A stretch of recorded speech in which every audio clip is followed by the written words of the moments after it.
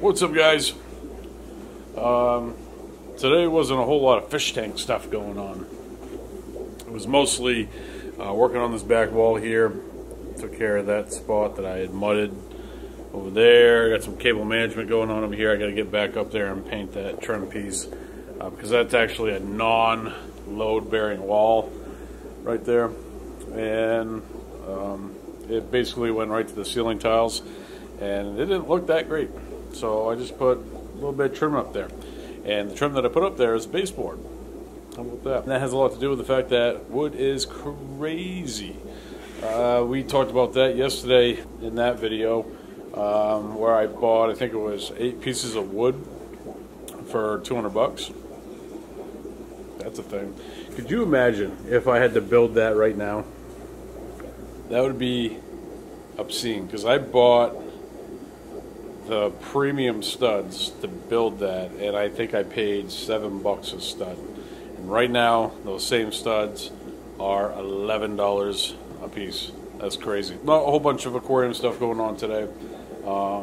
We did have a pretty good thing happen. A account that I've been trying to set up for a couple weeks now finally got settled, and now I have the ability to purchase fish, corals, through said account, so that's a pretty good win. A lot of back and forth between myself and them, basically proving that I'm a brick and mortar business. So one of the things that has been very interesting to me, and the first time that it happened, it's a little bit more normal now than when the first time it was asked, was them asking for photos of the shop. Even at one point, when I was kind of setting everything up and I was trying to get accounts going, had a little bit of downtime.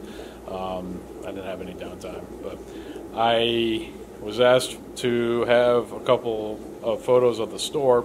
Had no signs up. There was like not a fish tank in the place, so I was just taking pictures of an empty space. But it's happened more and more often. I actually had to take a few photos of the shop. It actually looks like a fish store now, so that helps. That helps. But we got that knocked out. We got the account set up.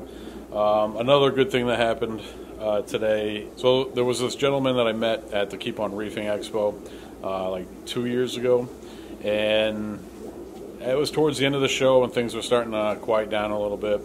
I had just done Reef Palooza in Orlando, and it was like a month later, and then I was doing this show in Connecticut, and I was actually it wasn't like I did the same exact thing that I did at Reef Palooza, knowing that it wasn't going to give me a lot of results. I just wanted to, continue to push, Mr. Reef Box and that whole thing.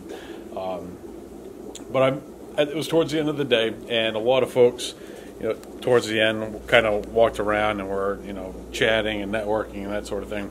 This gentleman walks up to me, and I'd been watching his booth because he was like 3 or so tables down from me.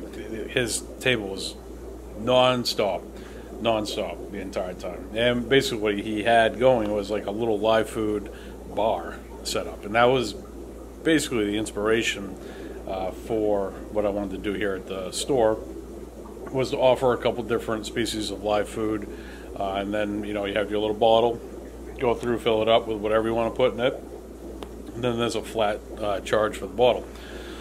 So he is the inspiration for it, and doing everything that I'm doing here and not really having the time to do like the little tiny things, the little nuances, and get the live food going, I basically reached out to him.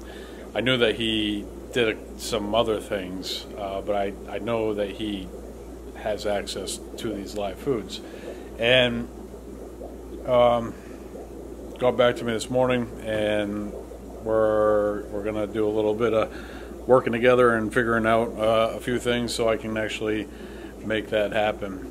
So I'm pretty happy with that as well. Some of you have asked about the phytoplankton. The phytoplankton that I'm culturing is doing okay. It's not doing amazing. I probably should have sterilized the bottles. I don't think I did that, or cleaned the bottles well. I don't know if it's necessarily considered sterilizing, but the bottles or slash vessels should be cleaned, prior to adding the culture, because if you have any type of bacteria that happens, it's going to kill your culture.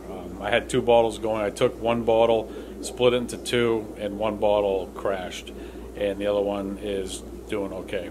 I have since taken the second bottle and just plugged it into the air to keep it healthy for the most part, and I've seen the evaporation happening pretty quick in there.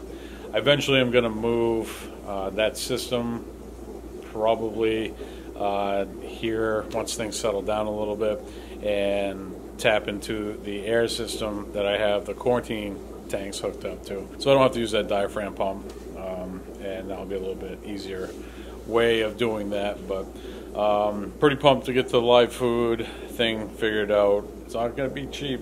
The prices were pretty heavy, but at least we'll get that going and have that figured out. That's pretty much what's been going on today. A little bit of emailage, working on this back wall, kind of figuring that out. Actually, there's one thing I can do, get off my butt here and show you guys. I had my little paint station set up, bought a little table thing. I've been looking on like the Facebook marketplace, try to find some things that I could just buy and paint up black. This obviously is not going to be there. That's me taking pictures of stuff. That's a light box, pictures of items for the store.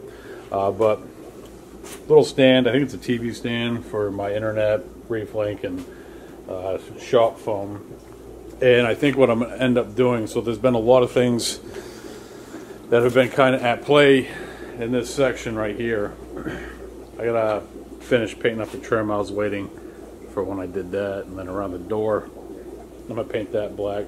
Yep, that's gray, just the same gray as the walls. Kind of weird. Down the road, just gonna paint this black, but we'll see what happens. But I've been kind of trying to figure out what I'm doing here. So originally I was gonna have the freezer there. The freezer is way too loud. We moved it over by the water storage tanks. Needed to do something over here because I couldn't have my internet sitting on a bucket for forever. So I needed to clean that up a little bit. Was thinking about putting the water box here. Water box was also going to be over here, but I didn't think through something, and I think it kind of settles everything. So my point of sale system needs power, and I can't have like cords just reaching around. So I bought a 10-foot surge protector. Not that it needs to be a surge protector, but I'm going to end up pushing this right up against that beam so I can run my cord around that, and then that's going to open this up quite a bit, which was not what I was planning on doing. So I think for the time being I'm going to kind of leave this wall open. I'll probably end up putting the water box here, even though that once I went with the swing doors,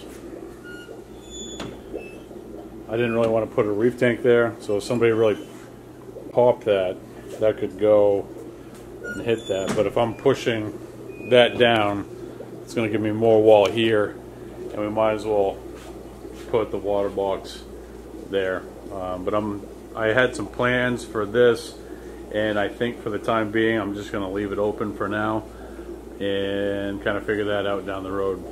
This is probably the most chewed up. You can see some weirdness going on there.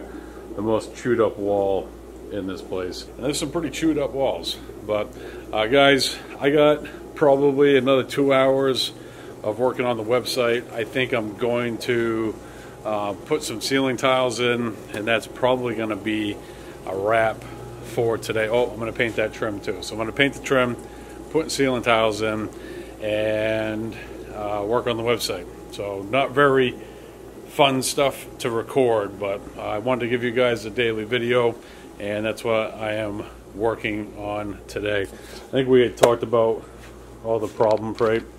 We are slowly making progress with that. The stuff will actually work, and I was really worried about that not working the way that it should, and a little bit of an error on my part. But guys, that's going to do it for today's video. Thank you so much for watching. I will see you tomorrow, hopefully with a little bit more funner video. See you.